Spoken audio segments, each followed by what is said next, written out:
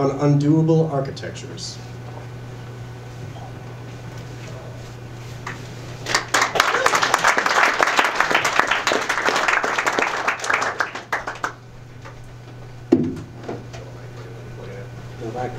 No.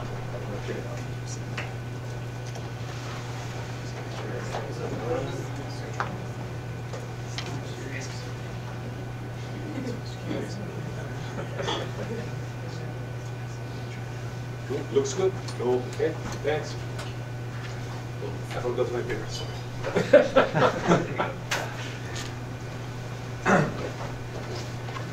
Hey guys, since the beginning, sorry for my English. I am Italian, so be patient with me. Tutto bene. Tutto bene, grazie. If you don't understand me, just ask again, and I will repeat. At the end, I can write code, so we will understand.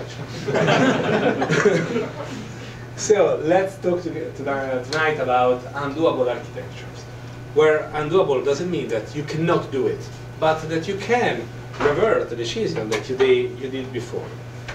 So, about me. Well, I'm Italian. I'm a technical leader and agile coach. I'm a front-end developer. I'm very passionate to TDD. There is a guy here that can tell you how painful it is to work with me, because no code without any test first. I work on a mobile developer since 2007. I touched a lot of technologies. Right now, most of my job is with Cordova and iOS. I am very enthusiastic about technology. I'm a mentor at airpair.com, but let me spend 1 second about the next event. It's not a Bokup event, but you are more than welcome to join us. It's Scotch streaming and scaling. So if you don't care about programming, as you do, you probably care about Scotch. So let's come with us and let's drink together until night.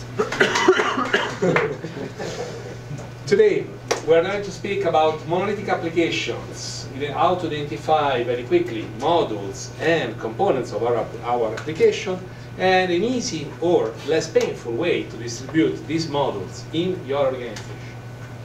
We will talk a little bit about models, because right now the models are our biggest concern of every client-side application. And we will have also them.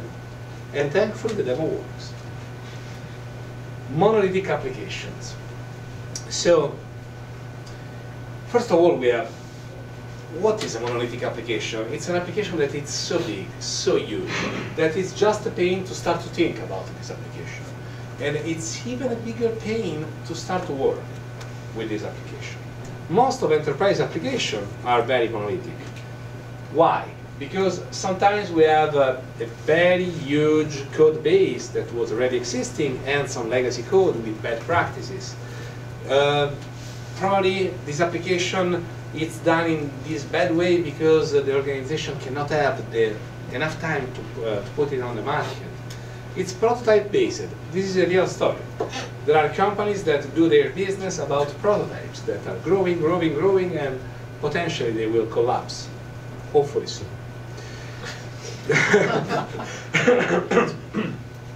There is no plan in front of this application, of this enterprise application. They just start to grow. And there is no strategy, there is no vision, and they are just adapting to marketing needs, not so much to the user needs.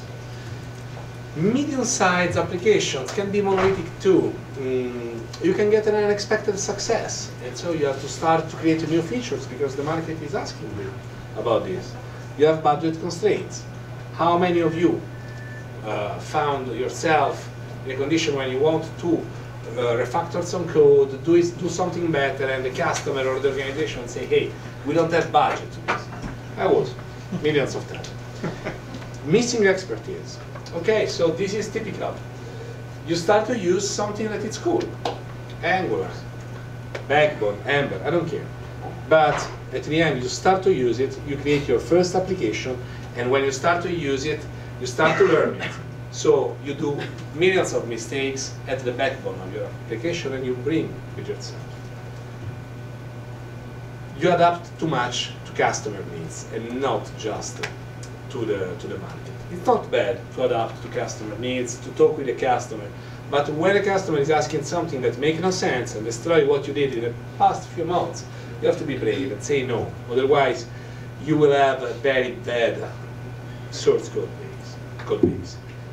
And yeah, as I said, the last kid on the block. So hey, there is React.js. So it's cool. Let's learn up with React.js. Okay, you have enough expertise about it. What's in common? There is a lack of design, and there are no iterations on this design, and there is no separation of concern. So you get this. You get this weird application, monolithic. You turn around this application, you look, and you don't understand. You don't understand how things work. You just fix bugs, or you add features, just making them working, but without understanding too much. Which are the major problems? Maintainability. It's a pain to maintain an application like this. Scalability.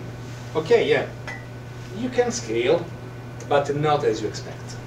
Not if your application starts to be from 1,000 users to 2,000 in 6 months. The learning curve, it's hard. This is another true story.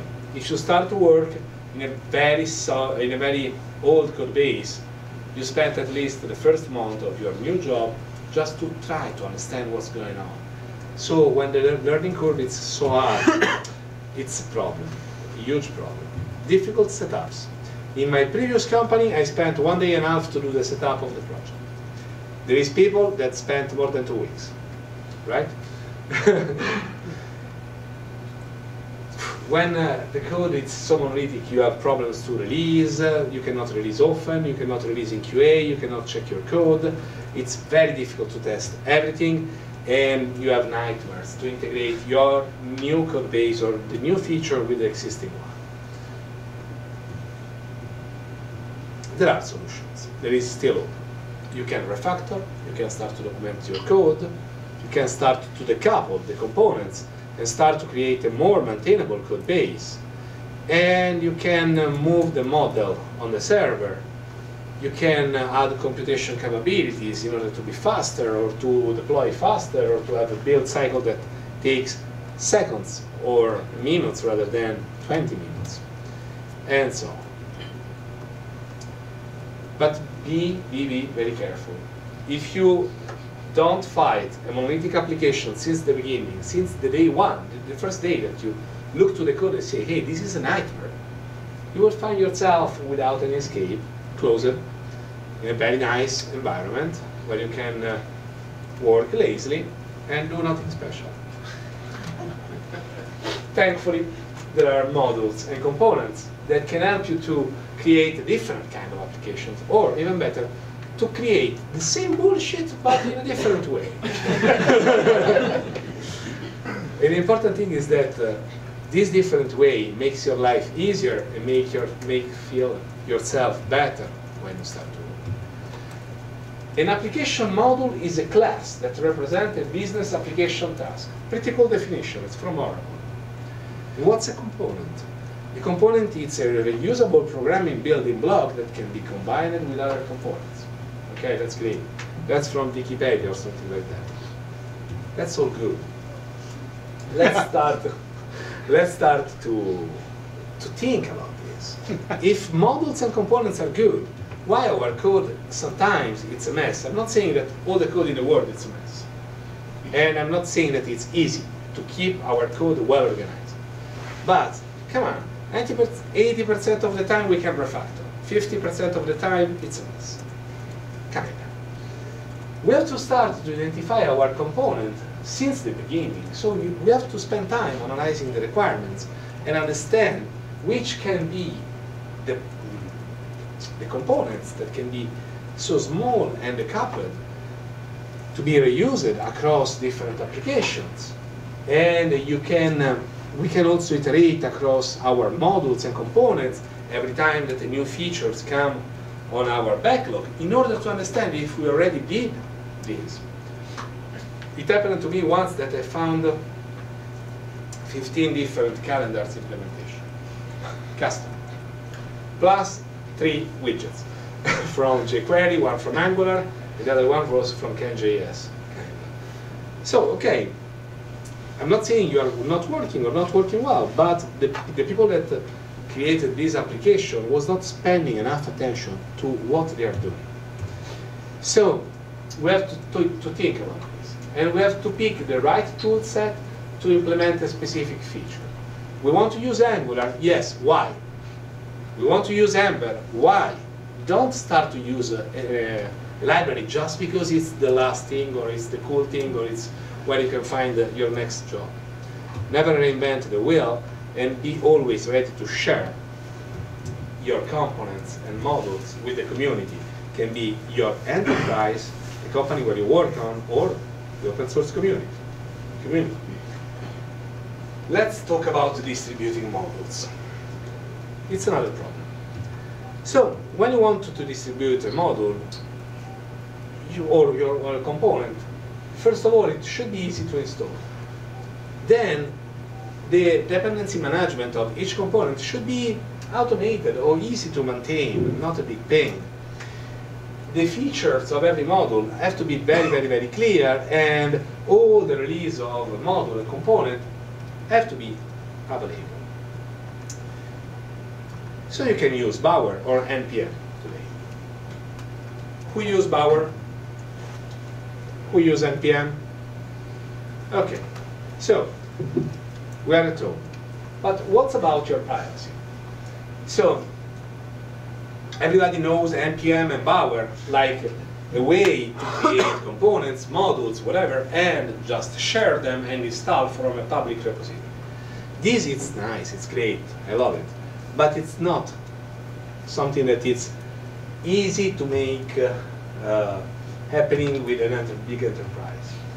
With Bower, you can create a component, and you can use a private Git repo or GitHub repo, or point to a private Git server. So that's very easy. With NPM, it's easy too. You can ask to npmjs.com a pricing, a quote about the enterprise service, or you can use Sinopia. Sinopia is a great NPM model that allows you to create your own NPM repository on your server. In this way, you can keep safe the privacy of your models. And when you're using it, you use NPM as always. You just change the registry. Changing the registry from the private one to the public one, you can switch between two worlds and search components, install them, get the dependencies, have an idea of the description, and so on. Which are the big benefits, the results that you get with this approach? You can install components very easily, because you can use Bower and NPM. The dependency management process is kind of automated, and every component module can be unplugged from your application and changed. You can decide to remove a specific widget and add a new one. The source code starts to be very well organized. If you start to decouple everything in single, small, reusable component, then this is the key. You have small repositories.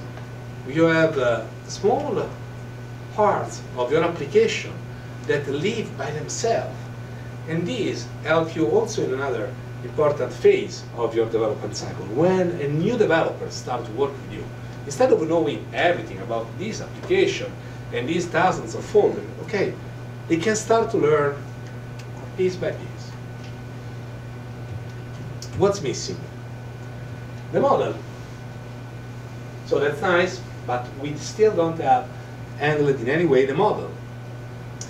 And let's start to talk about hypermedia models. The first thing that you have to do is to abstract the model. So keep the model outside of the application, outside of the client-side logic, and use whatever format you prefer. JSON and XML are both valid. I prefer JSON. There is someone that prefers XML? No, so everybody likes JSON. That's good. And then you can use different data adapters, Backbone, Ember, Angular, all the major client-side libraries offer to you adapters that can get a JSON file, populate your model, you can then save, update, put, you can do whatever you want. But don't forget to enrich this model. A JSON file, it's not enough. A JSON object, it's not enough. You can specify the links, the head of every single object. You can specify the body. You can send data, but you can also specify what's next or deliver your rules. You can say, hey, for this model, I need these validation rules. Hey, for this other part of my application, I want to be able to update my application live, and this is the WebSocket URL that you have to use. You can enrich your models with additional information that help you to create an hypermedia API that it's very nice and fashion term, but makes sense if you use it well. Don't define a model that fits the needs of a specific library. Otherwise, you are trapped. You cannot escape from your decision. The point here is that every time you start an application, you decide a strategy, libraries, toolset. If you make the wrong decision, you will pay in 1 year, 2 years. Let's say you are lucky, 3 years. Then you have to restart from scratch or to close your company. Try to don't depend only on a single client-side library. Don't be too lazy. I know good developers are lazy and automate things, but don't automate your brain. Think. Start to think to JavaScript as a mature language. ECMA 5, it's mature enough. ECMA 6, it's ready to go. So we have all the toolset that we need in order to start to work with ECMA 6 and to start with JavaScript and to complete all the tasks that are usually done by external libraries. Write clean and extendable and testable code.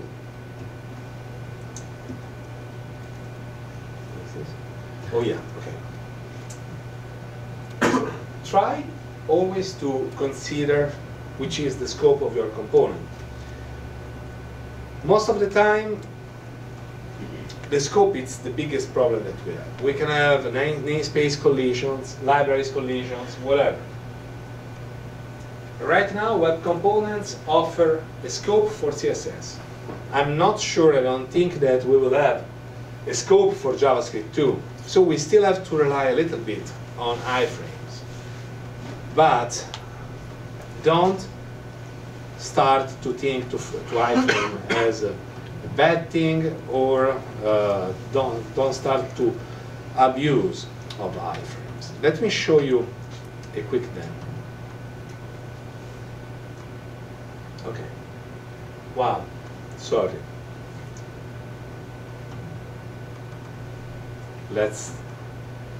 You can see something? Yeah. Okay. So this is a small form where I can add a new person. Rico is the volunteer. You can raise your hand. He's 31, he lives kind of in Boston, and he's a name. Okay, I'm adding a user. The list is updated. Nothing special. And now, also this other small square is updated. The point is that this is done with Angular. This is Backbone and this is Ember. So they live together on the same page in iframes. And when I update the model and I get the success from the server, using a socket, I communicate with this other iframe and say, hey, something is changed in the model. Ask again to the server the fresh data. And when I click on the name and I want to get the detail of the user info, I am instead simply updating the local storage. I am updating the local storage, saying that the current user is Rico, and my Ember model is updated with the relevant information. If I change this, then information are changing. So not rocket science in place, just small ideas. We have the iframes. You can read something. Let me switch to probably here you can read something more. So we have an application that has some components. In the components we have an Angular application, we have an Ember application, and then we have in user list a backbone application. All of them include from the main app the socket IO client application, client library. From every file, you can get the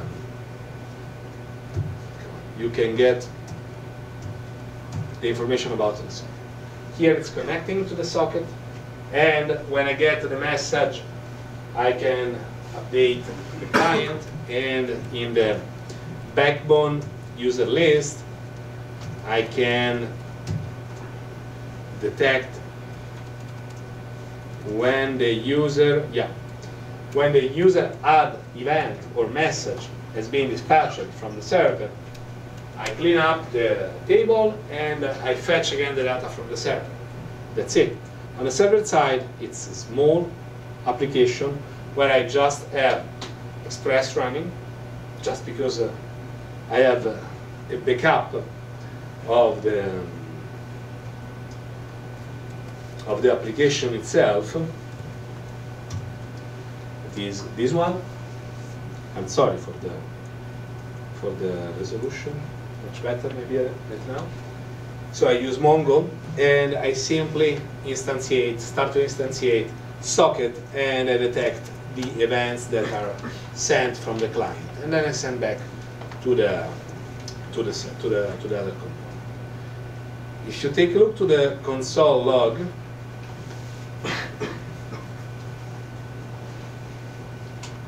you see in fact that client has connected to the server, and this is the socket. Client received a user add message from the server, and Rico is the new user. And these are the objects that are serialized and deserialized in order to update the local storage, and actually that's it.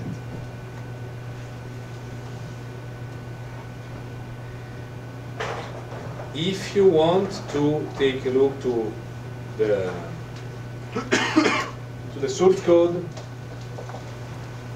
everything is on GitHub, slides, source code, everything else. These are a list of resources that can help you to have a better overview about these problems. And this is my Twitter account, and if you have any question, I'm here. No? No question? Thank you so much.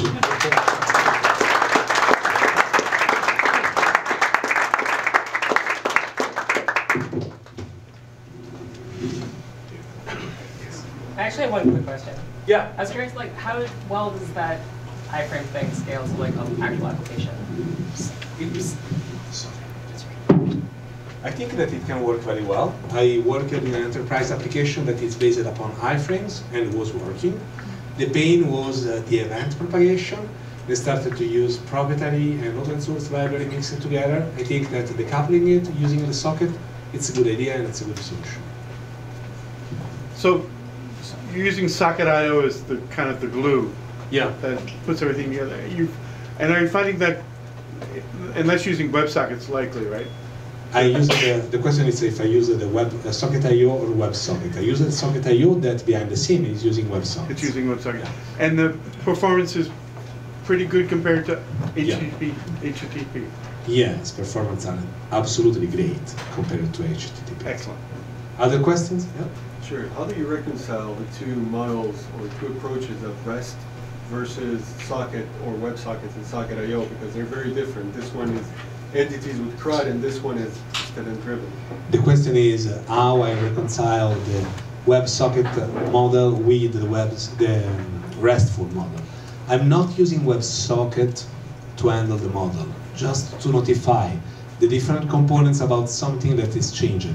I always rely on RESTful or Hypermedia API for the model. Other questions?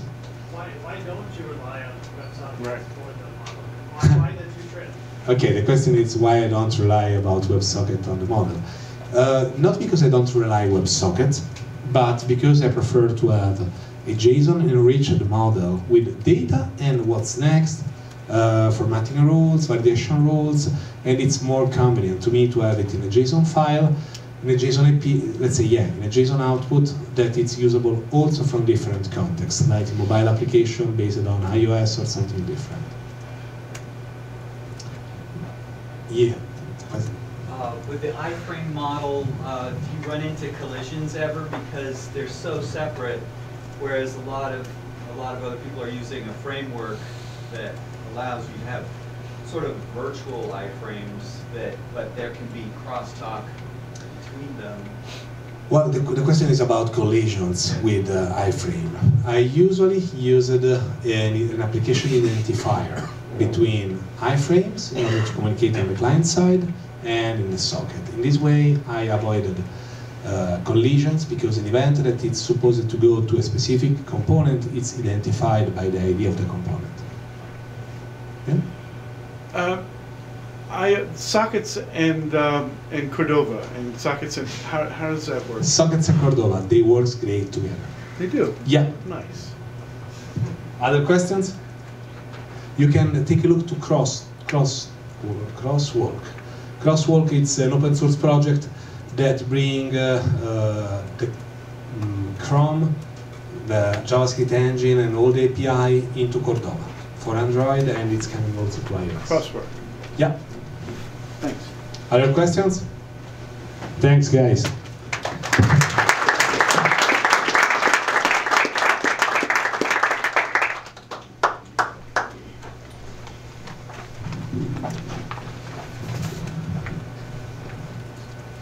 We may or may not have lost the television in the back. We're good? Everything is going according to plan. So a couple other things. Do you guys make websites? Do you have bugs on your websites? Did you know that we run an open device lab that you might test your websites and find new and exciting bugs that will become your job? So if you've ever wanted to create a dozen tiny chores for yourself, but also made a really good website across a bunch of devices, come in and use our device lab. I'm no carpenter, but it looks like it was hewed by hand by a master craftsman. I bet he was handsome.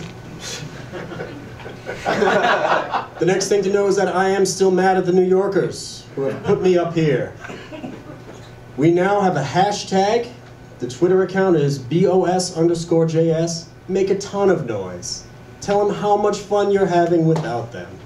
This is great. This is the most organized JavaScript meetup any of you have ever been to, and it's all thanks to the guy whose shirt literally says lowbrow on it. I am ill prepared.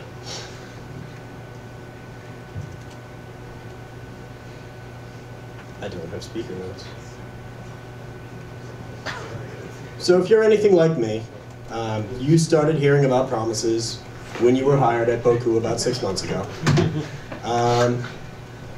It is, without question, the new hotness, but just how new is said new hotness?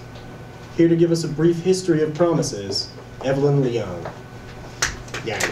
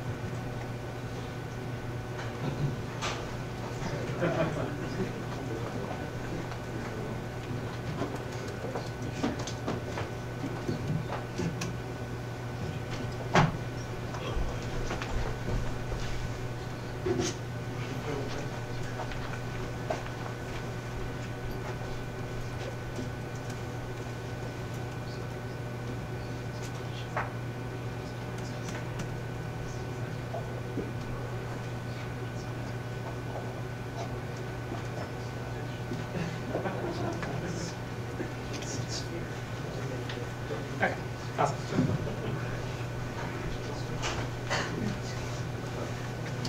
Hi, I'm Evelyn. I'm here to talk about promises. They're really old. They've actually been around almost as long as I've been alive, which is crazy. Let me first talk about, so I first started really working with JavaScript back in like 2010. It's when I started working with jQuery and picking up Ajax, and it was great. A lot of the stuff that I wrote ended up looking kind of like this, and one of my coworkers actually had a really fun name for it. He called them rainbows, because it just became this with a bunch of closing braces at the end. And then in about 2012, was it 2012? I should know this, because I'm talking about it.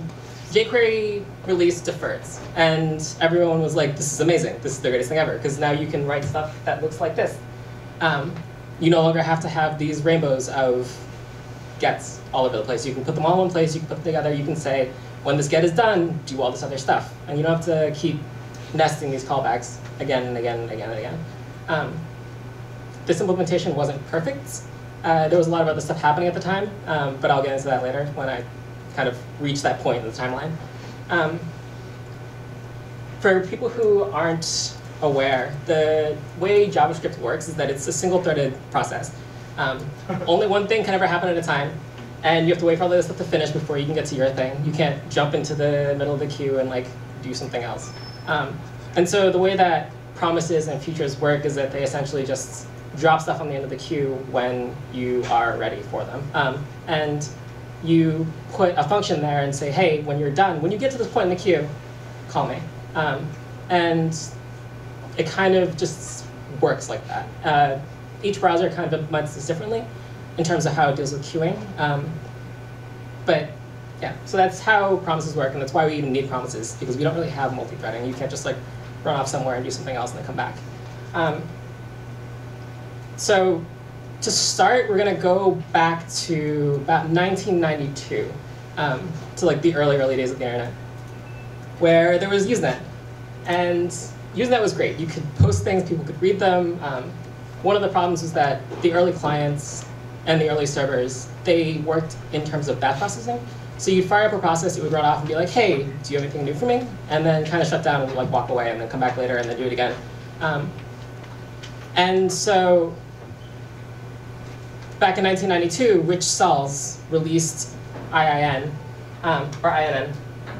And this is like the early version of a blog post. They released a paper. Like this actually keeps happening up until like about the 2000s, when people start writing blog posts instead of releasing papers, and this kind of just goes away. It did not go away. Who reads them? That's kind of the problem, right? Like, who actually goes out there and reads papers about things when you can just read a blog post? But the readers go away. Yeah. So yeah, Rich Sauls introduces Internet News, which, like, the key piece of it is the INN daemon, which kind of sits there and waits. It basically is polling in the background, but every time an event comes in, it fires off a bunch of processes that basically act like promises, futures. They have event handlers. They handle the event that comes in. And that kind of sets the stage for promises as we move forward. The next kind of interesting thing that happens is in 1995, when JavaScript gets released. It's also the year that Toy Story is released, which is crazy. Like, it's that long ago now. But that's when we first start seeing some of the stuff getting talked about more. So Douglas Schmidt writes a paper about event handling and distributed kind of networks and things like that. And writes this whole, he basically coins the React pattern that talks about event-driven architectures and how if you kind of just wait for an event to come in and you perform an action based on it. It's pretty basic, but that's where it starts off. And in the same year, Sam Rushing of Nightmare Software, he writes this library called Medusa. And this is the first time that this code appears in Python. He writes Medusa, he writes async core to support Medusa. And it's a asynchronous, event-driven server platform. It works off of sockets, it polls the sockets, and so right now we still have this framework of promises that's still very much tied to input and output. It's still tied to the fact that you have sockets, you're polling them all the time. But this is kind of a critical point in the promise history. The async core stuff that he writes is so fundamental that it eventually gets included in Python 1.5.2 in 1999, and is still there today. And it becomes kind of like the kernel of what comes next.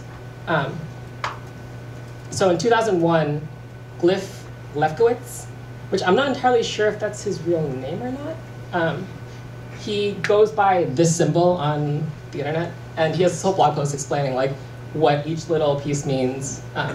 And the amount of detail that goes into that makes me want to believe that his real name isn't actually Gleb, but that's how he is known everywhere on the internet. So maybe he changed it to that. But he writes Twisted.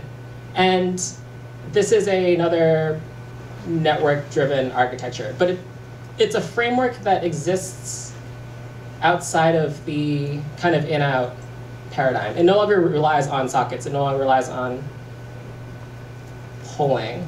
It kind of takes the promise and future idea and like encapsulates itself into its own little class. So you have kind of the first instance of a deferred. And one of the really important things to note here is that it has an armed variable that it just kind of hangs on to by itself. And it has a call variable.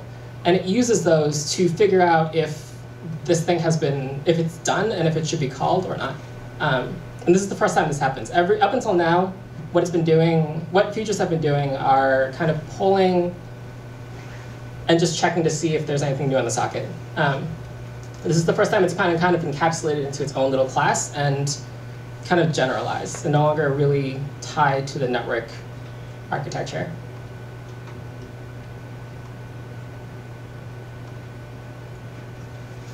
This is Bob Ippolito, and in 2005, he released MochiKit to power MochiBot. And actually, that's one of the cool things about this. All the things up until this point have really been driven by people who needed something to power something else they were building, and they just released the thing that they needed to the world so they could use it. So he is kind of the first person to bring promises and futures into JavaScript. This is the core of async. He brings it in as deferred. He basically modeled it off of the async, the Twisted code. It has a bunch of variables to handle various states, but the core ones are the fact that it has a results, it has a fired. It also allows for chaining, which is really cool, and that kind of sets some of that. That inspires some of the ideas for promises A later on with vetables and things like that. So we've reached about 2005, and we're already getting pretty close to what we know as promises today. And then things kind of hang out for a little bit. Mochi gets rolled into Dojo. People kind of use that for a little bit. jQuery is around. It isn't really using any of this stuff, which is annoying. And then in around 2009, 2010, CommonJS is really kind of picking up steam. And people are talking about Node and about Narwhal and kind of trying to figure out how to build a server using JavaScript and dealing with the fact that it's single-threaded. And someone comes up with the idea that you can have promises and use this thing that was around in 1992 to deal with server-side architecture that needed events. So in 2009, 2010, like 3 Chris's, which all spelled the same way, K-R-I-S, release proposals for promises. There's Chris Kowal who worked on the Narwhal platform. Yeah, Chris Kowal, who worked on the Narwhal platform, he proposes promises B.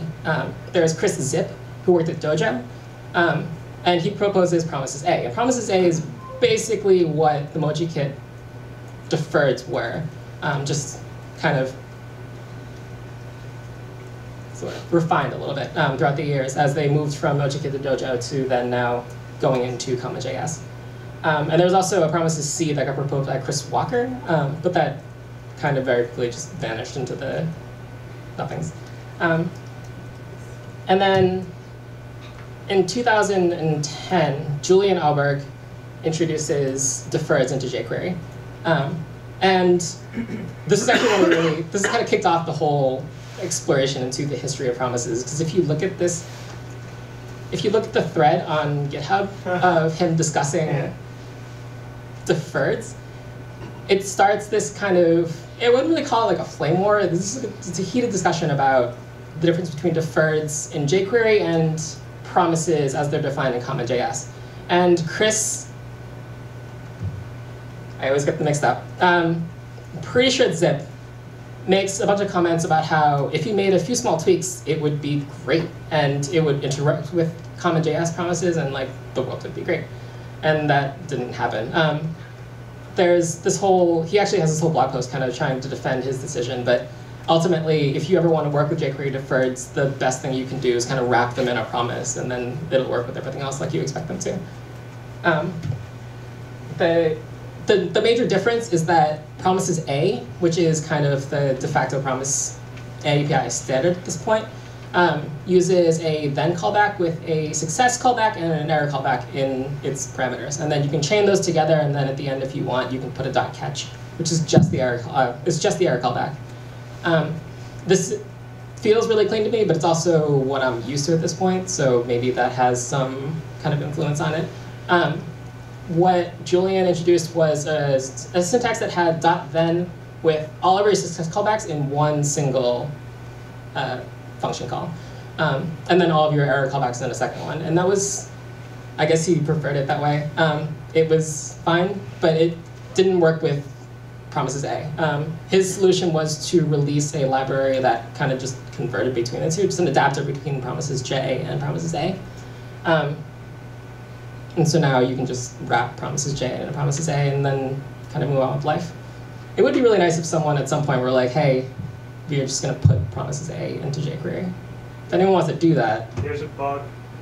Is there a bug? Yeah, they're going to, once two browsers ship Promises A+, we just, they were going to ship it. So that was a year ago. I haven't actually bothered to check on it because I had real things to do.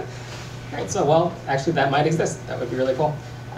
It's one of those things where you're working with promises all the time. You hit the you get to jQuery, you start writing .thens, you chain them, and like everything breaks. And you're like, why isn't this working? You're like, oh, it's jQuery. So in 2012, Promises A kind of won out over all the other kinds of proposals. Promises B was a little too heavy and complicated. Promises Kiss kind of had the same issue. So Promises A kind of took over and like just became the de facto, and then Promises A+ came out and refined the idea. You end up with this interface that is really simple. All you have is a .then, you have a .catch. Those are like the two major methods off of a promise. Every time you use promises are always chainable. If you're gonna use a .then, you should be returning a promise, just to make everything work with everything else. This is kind of where we are now with promises. They're super awesome. You should look into how they work if you aren't entirely sure. I'm willing to talk to you about it if you are curious and have questions. It's one of those things where you start to look at it and it feels like you're unraveling a knot with your brain. But once you figure that part out, it all becomes pretty clear. One, I think, really interesting way to think about it is, like one way that I imagine in my mind is, I don't know if any of you skydive, but there's the way that like the parachute is released is that there's like this set of cords and cables that all kind of link together, and you pull on one of them, the whole thing kind of just falls apart. And promises are kind of like that. It looks really convoluted and weird, and like you have all these .thens connected to each other, and you're trying to unravel them and trying to figure out like what goes where. And once you pull that one little string, kind of all just like comes together and makes sense. So it's the history of promises. It goes back a lot farther than I realized, and we're kind of just reinventing the wheel at this point. And actually, one of the really funny things is that if we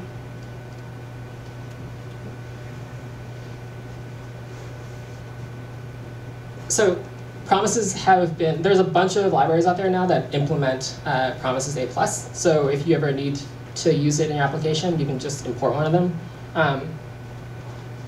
There are a lot of them. People have written many. And the best part is that someone wrote a library for promises in Python. So we kind of come full circle, where you had this promises library in Python back in like 95. And 20 years later, someone has implemented it again in Python after it went through JavaScript. That's pretty awesome. That's my talk. That's my Twitter if you guys want to talk about promises. Thanks. And if anyone has questions.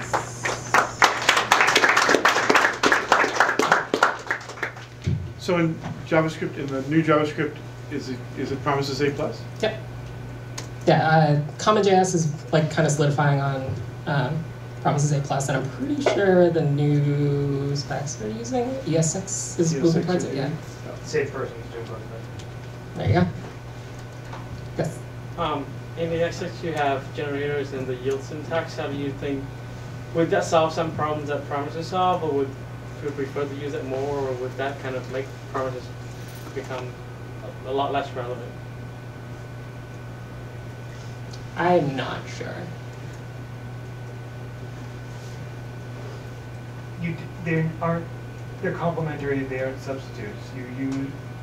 The way you use generators for async functions is by returning promises. Generators are for control flow, they're for how you sort of structure your program. Promises are for dealing with values you don't have yet. They're complementary, and there's been a lot of they're not at all opposed to each other, they're the same thing.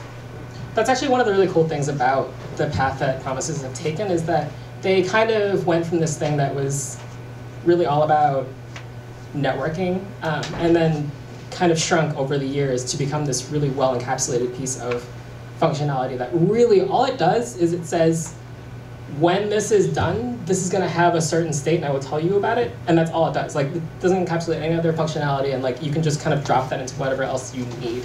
That's really one of the coolest things about it, is that like you can kind of watch it become better over the years as people figure out what it isn't necessary.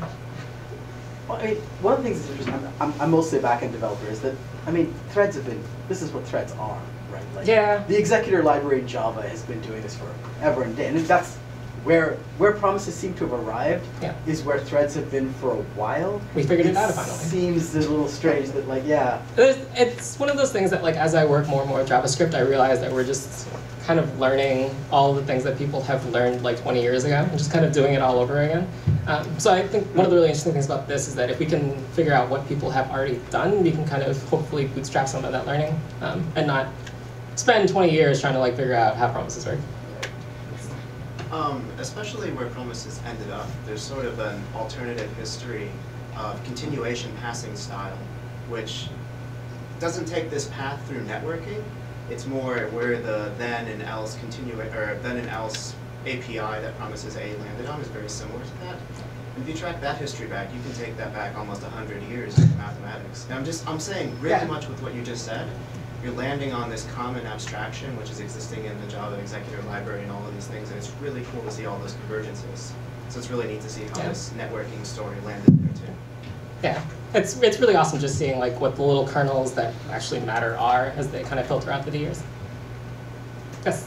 So two things. People here talk about Java, and Java actually only implemented promises in Java 8, which is the ability to chain the executions one to each other and then do fail, succeed. That's one thing. The other thing, we're in 2015, and there are still a lot of libraries that don't have the promises built in there. It's mostly callbacks. For instance, Angular, right? The HTTP is callbacks, right? You need to go to Rectangular to do promises, stuff like that. What do you think in 2015, it's still not the base standard of everything that is asynchronous? I really think it should be. It makes all of this so much easier to deal with. I had to deal with this recently with the file API, and the entire thing is asynchronous and uses callbacks, and it's awful.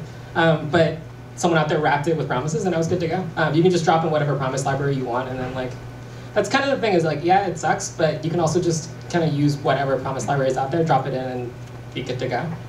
It's really easy to wrap the callbacks, and you can kind of just do the whole thing in one sweep and then just release it as a library for people to use. Yes? One of the problems that I find interesting is dealing with APIs that want to kind of adapt over potentially async or synchronous operations. So environments where something might be locally available or available on a server or something. So if promises kind of make sense in that sense, like you can immediately resolve something if you know that it's going to be there or not. But at the same time, it kind of feels like you're kind of yielding to the more complex async paradigm for something that could be simpler and asynchronous. I don't know if that's something that you've had to deal with, or where that might be, promises might be helpful. I don't know that I've ever had to kind of wrap a synchronous thing with an asynchronous function, but I could see that being useful in a case where you aren't entirely sure if you are always going to be synchronous. Just to kind of give yourself that safety. It definitely seems useful. Thanks. Okay.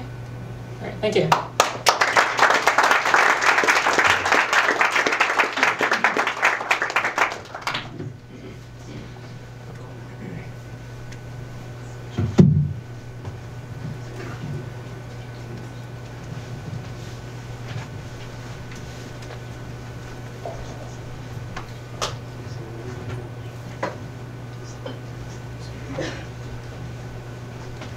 Now it gives me speaker nerves. Oh, no, it doesn't. Have I mentioned yet that you should speak at Boston JS? You should really consider speaking here at Boston JS at that forum. That's it. That's all I have. There's nothing. There's no other clever slides in here. You should probably like go to that website now if you have your laptop out and be like, I want to talk about whatever, man. Robots? I don't know what the kids are into these days. Coming up next, and I have no speaker notes, so I'm going to botch this and base everything just on the title. We have Gleb. Good enough. It's the Boston accent. It's hard to. Sure. He is here to talk to us about performance profiling using Chrome code snippets. Thank you.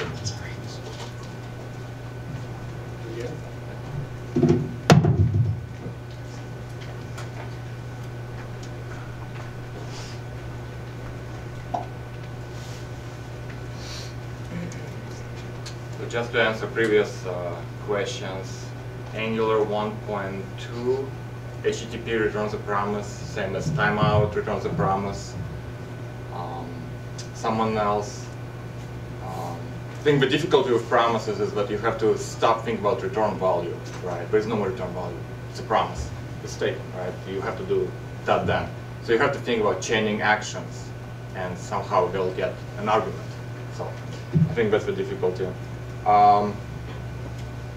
This is awful.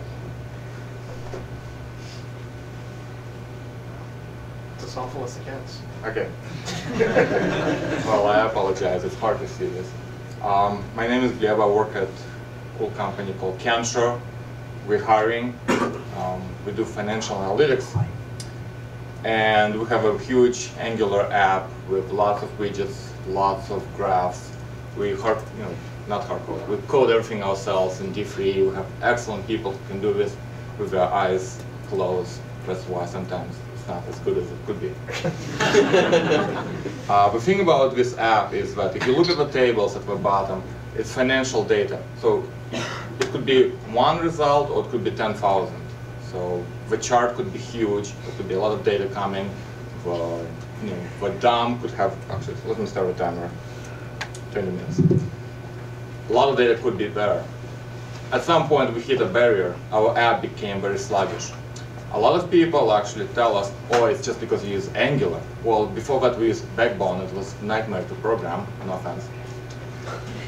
We actually started looking into ways how to analyze the performance of an app and how to find the true bottlenecks. And as a course of that, exploration, we found a bunch of ways to improve the performance. I wrote quite successful blog post, which became like, at some point it was #1 if you Google Angular performance. One of the tools that I discovered while profiling this app are Chrome code snippets. This is apparently a little known feature. It's available right now. You don't have to install any canary or anything like that. These are like bookmarklets, but they're much nicer, and I'll show examples. I have a GitHub repo that overnight became very popular with a bunch of code snippets for anything you might want, especially for Angular application. I'm going to show an example using an app that finds Chrome snippets, but before I do that, let me just show an example. So let's say this is a page, which is hard to see. And let's say I want to know, well, how fast does it load? What's the time until the page starts loading to the first paint?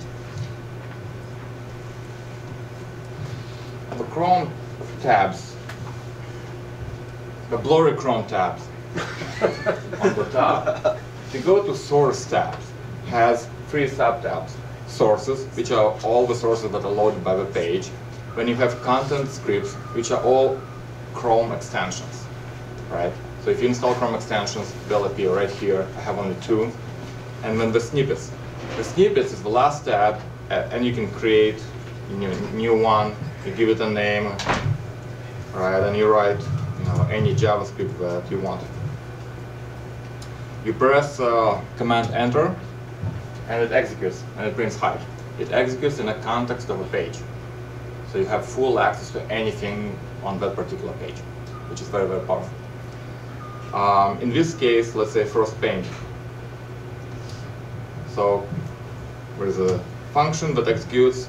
It takes the Chrome performance structure and just computes the difference between load time, start load time versus first paint time. Tells me it's 0.7 seconds, right there. I always have code snippet. It's saved in my Chrome. I can close, reopen the DevTools. I can run it anywhere on any website.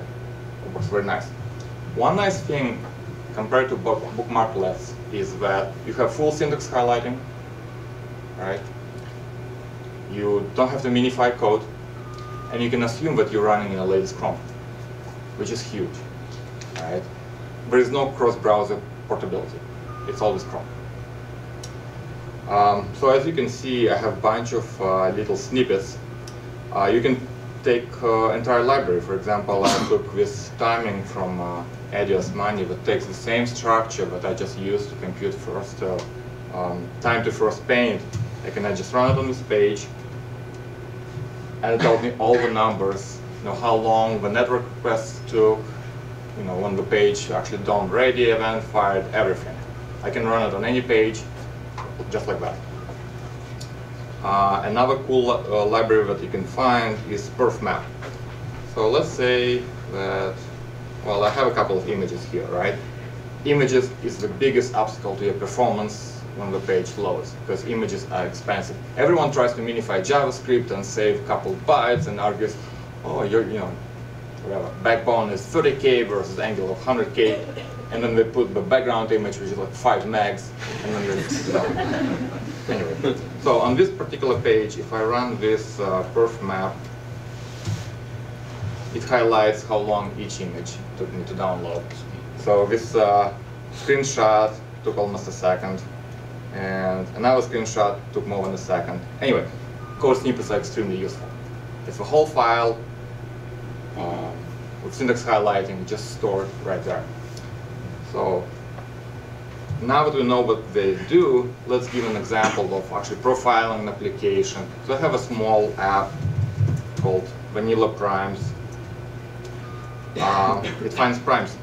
So first 100 are right here, took very fast. I'm happy. I wrote this little JavaScript program. That's what you're supposed to do.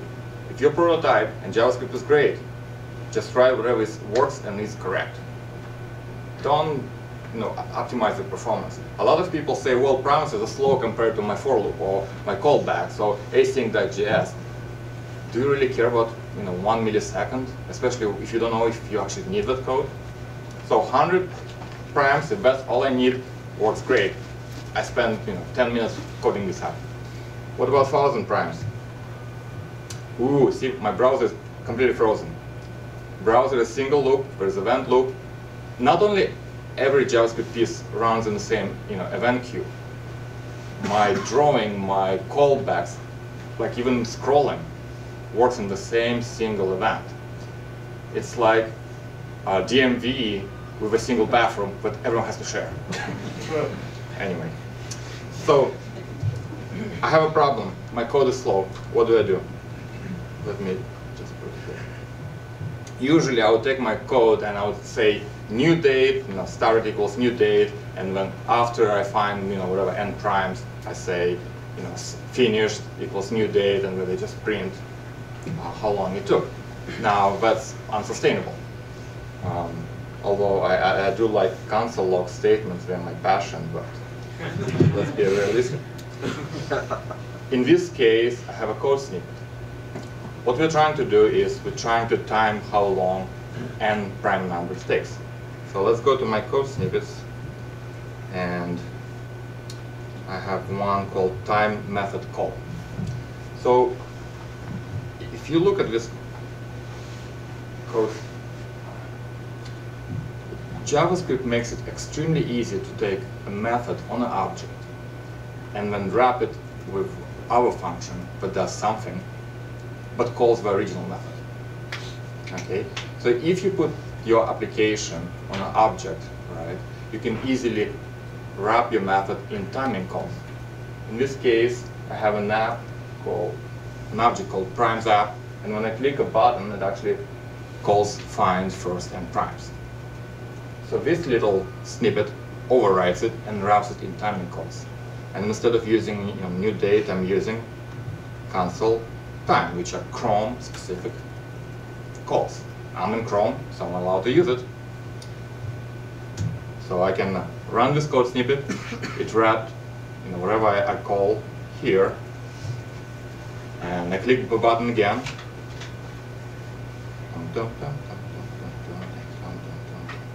Okay, it takes almost 8 seconds. And it actually restores the original method. I like to clean after myself. Like iframing things or running your JavaScript inside some other page.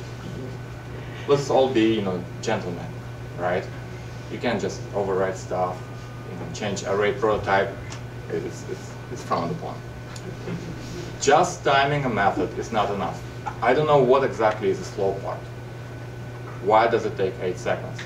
So usually what I would do is I would go to Profile tab, and I would click Start. I would go click a button, and I would wait. And I would wait. So right now I'm collecting JavaScript CPU profile. Google team, okay, it finished. I go and click Stop. I have a profile.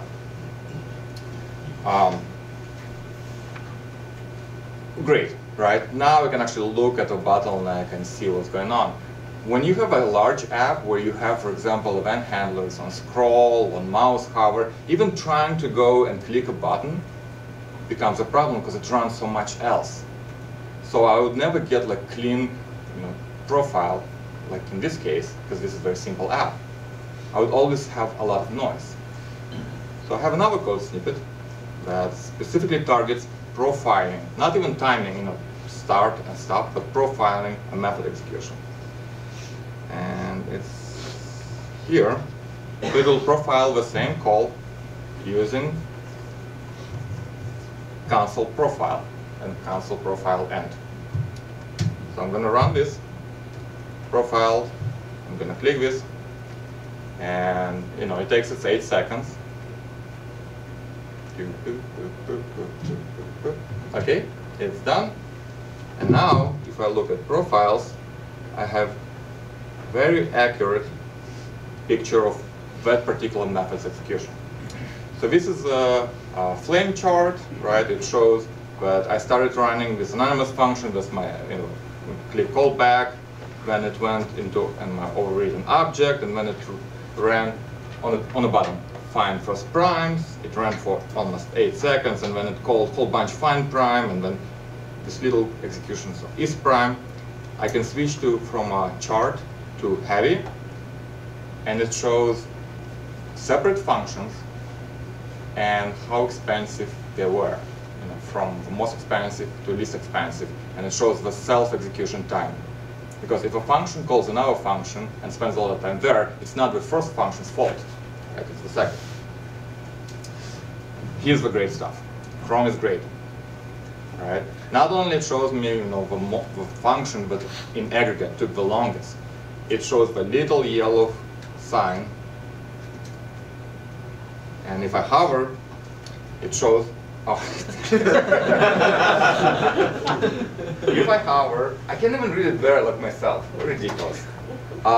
It shows not optimized try-catch statement. It actually shows me why the V8 engine cannot optimize that particular function.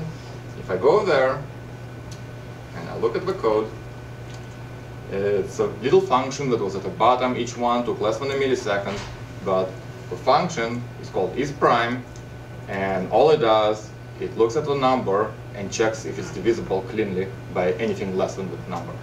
So prime test. As you see, it has try, catch, block. That's absolutely unnecessary in this case. And because of this try, catch, block, V8 cannot optimize function with try, catch, blocks. Oh, well. The V8 cannot optimize try, catch blocks, so because of that, this function takes almost 5 seconds. V8 has a lot of little things that it cannot optimize. You touch arguments, object, you're out of luck. Apparently, even if you modify the original separate arguments, like how you say, foo, and then takes an argument bar, and you say bar equals bar or default value, you cannot do that. Yeah, that's right. If your function is longer than like certain limit, it will just stop optimizing it. Right? No, too long. Probably too much, things going on. So this is an example. So let's see if we can solve it. Removed. Try catch. By the way, every talk should have a hidden Easter egg. Here's the Easter egg here. I need to reload my page. If I click and hold, Google Chrome shows, and it's hard to read, but it says normal reload, hard reload, or empty cache and hard reload. I don't care, but it's pretty cool.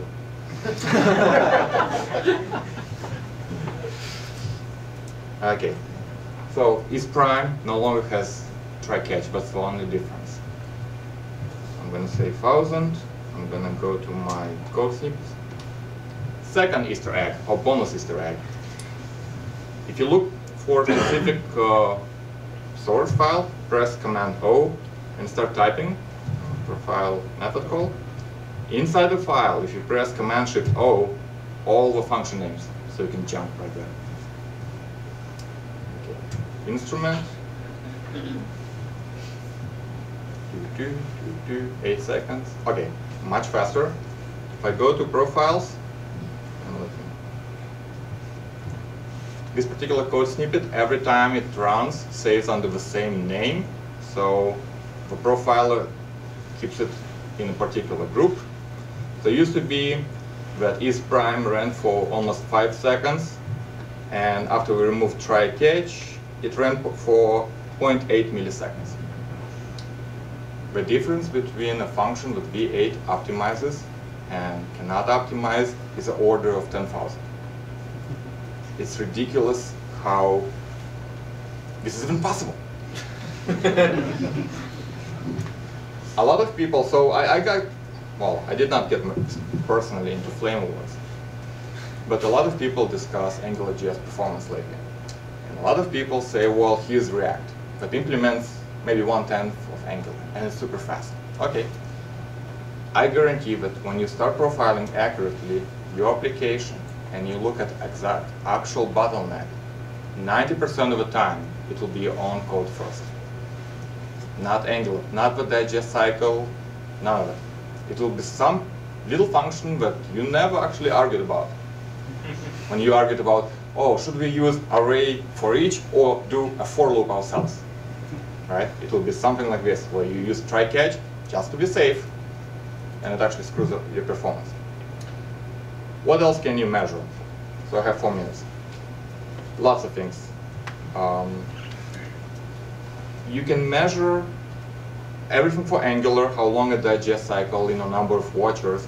You can also measure things like if you have an object, and it's a JSON object that you transmit, which key is expensive? Everyone says, well, just send a JSON, right? Because the JSON has full property names. Sometimes you'll find that your data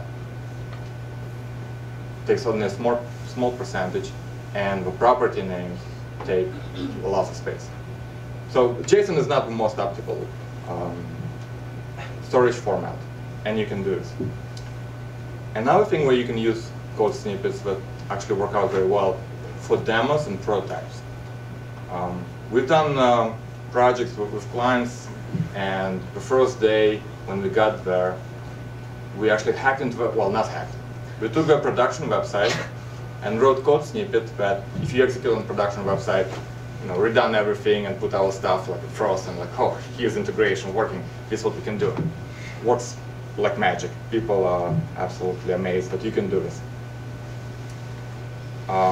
Just to finish this, because I have only 3 minutes left, I want to go back and say, there is whole repo. You can look, there are code snippets at different categories.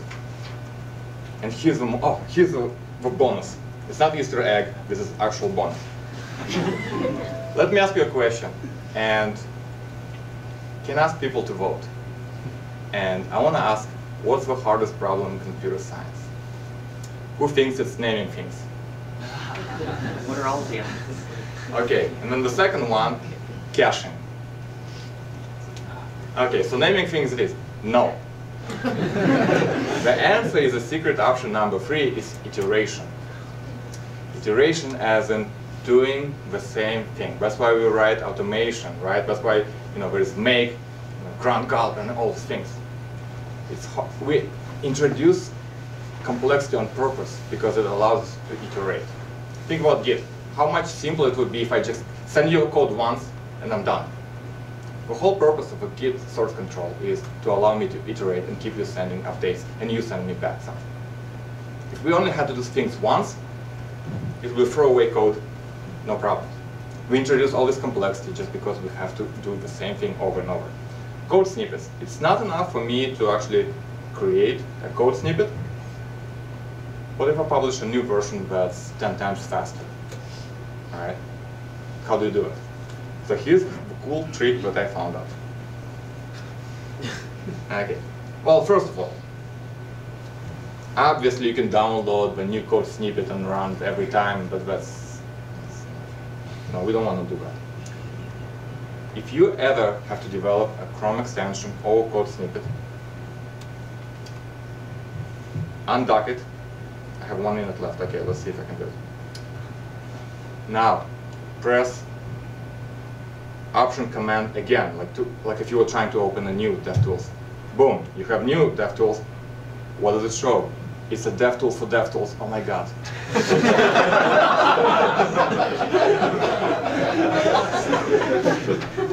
So if you ever have to debug or develop a Chrome extension, that's what you do. You have to be in undock mode. It's like God's mode. Okay, you go to code snippets again. And let me just pop console and let's look at local storage in this case. Ooh. And I can maximize this. If you inspect the local storage for DevTools itself, it has everything. All the options, all the UI layouts, it saves it. How cool is that? They just use local storage. One particular entry is very interesting is, okay, I'm out of time, so is script snippets. It stores all the source code in a regular JSON blob, just an array by name and numeric ID right there. See, ng count, watch, content, taken from blah blah blah. So here's what we do.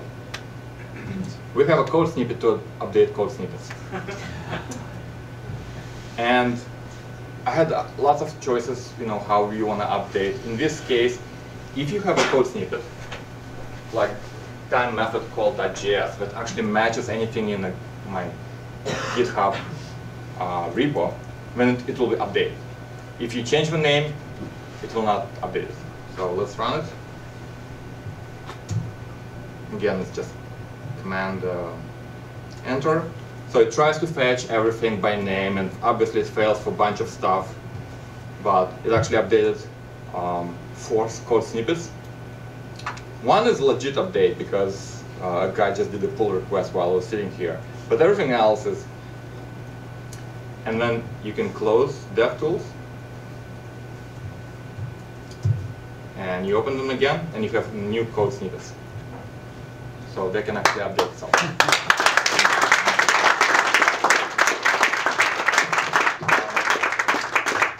And that's the end. You can find the blog post that describes all the code snippets.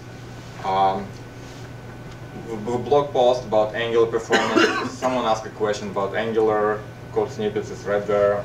You can follow me, blah, blah, blah. You can follow these guys from Google. They know what they're doing. They constantly add new stuff. I used to be able to actually do the timeline of a method, the same as I do the CPU profile. You could start timeline, but they changed the whole thing. It's now deprecated. I cannot start it, but it's pretty cool where it's going to. If you have a chance, so the guy who wrote Lodash is a fork of Underscore, and he's excellent. If you see his talks on performance, gives a lot of insight. If you want to work at Kensho, just drop me a note. We do cool stuff. Any questions? Yes. You mentioned, about performance optimization, but this is very specific to Chrome.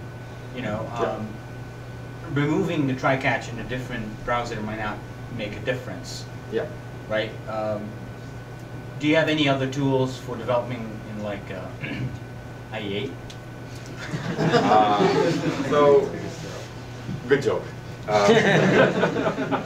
I always open with a joke, and usually I just say IE8. Right? Anyway, no. So Microsoft has to get the act together and finally decide which browser they release, right? And what's the engine. My company traditionally has focused on Chrome first because it's the sanest browser, and we're actually looking behind this into Canary and service workers that does crazy stuff that we actually need. If a specific user, based on our usage, targets, let's say, Safari, and comes and complains, we'll definitely look into that. I expect to be able to maybe copy-paste the code snippet and almost works. But we never had to deal with that just yet. The cool thing from Chrome is that why I find this very interesting. They just released a project, well, there are a bunch of projects, but one is if you collect performance stats from different tools, you can send it to Chrome and plot it right there. So that was really cool. And second of all is you can start Chrome in like remote debug mode and let's say profile your mobile device, which we think, or Node, which we think is, I should say iOS 8 or io.js. So that's why we kind of stick with Chrome. I think ultimately Safari is considered right now the performance champion by benchmarks. But I think Chrome, just with their tools, blows them out of the water. Any other questions? Yes. Any thoughts on how to maintain or collect kind of data over time for a particular application? So you want to look at how different code versions change your performance in an automated fashion. I don't know what's going on here, but you can export all the data from Chrome tools and save it, right, for future. So I would start with that. as far as running the same kind of performance thing on an application, for every build, I think it's possible. I haven't automated that, but I have a project for that. So we talk about iframes, and we talk about events, right? I wrote a project that you can embed a website inside an iframe, and then you drop in what is called iframe API, and then you have a bidirectional promise returning API. So you can say, run this or do that, right? Whatever the website allows, and then you can time it and profile it, But I'll be happy to actually do that. That's a cool use case, performance testing. Just don't do big. Okay, save yourself years of life and don't do micro benchmarks. They change every month. They're inconclusive, right? And the next minor patch of V8 changes everything, or Safari, or anything, or IE 10, 11 changes. So always profile live application. That's a lot more bang for the buck. Thank you, guys.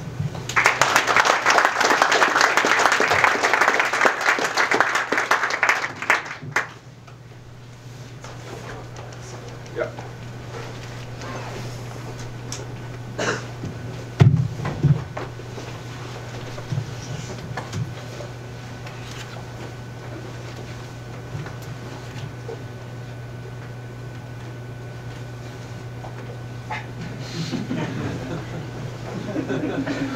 So, this has not been the easiest week for getting around town. If we could do a quick show of hands, who here is super pumped for the 2024 Olympic Games in Boston, Massachusetts, using the same trains that were around during the blizzard of '78? Yes! Awesome. But yeah, seriously, we really appreciate you guys coming out. You're of much sterner stuff than any New Yorker I know. It goes without saying. Science Club for Girls, similarly, I'm sure appreciates it, and I hope to see all you guys at the next one. Thank you.